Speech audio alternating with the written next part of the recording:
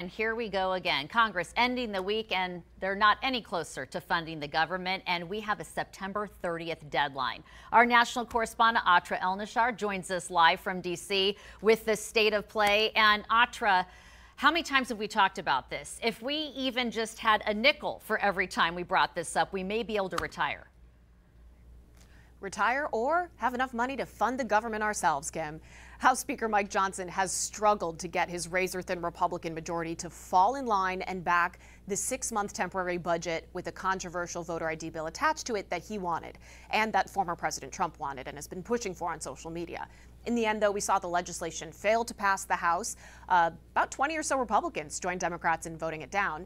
So now attention turns to what many believed was inevitable from the start, and that is a straightforward 3-month budget that extends current funding levels.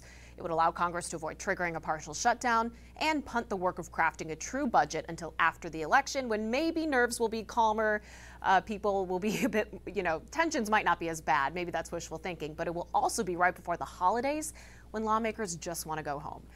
There may be some additional disaster relief and Secret Service attached to a temporary budget, but nothing is certain at the moment. Nothing is in ink. But whatever the package looks like, Kim, it's got to get done quickly because, like you said, they've got 10 days before the deadline. And no party ever really wants to be responsible for a government shutdown, but certainly not 6.5 weeks before Election Day.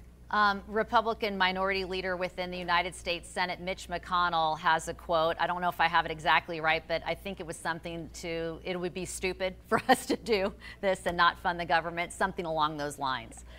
Thank you, Ahtra, and you're right. Dumb. We could probably fund the government as often as we've talked about this if we were paid. Thank you, my friend.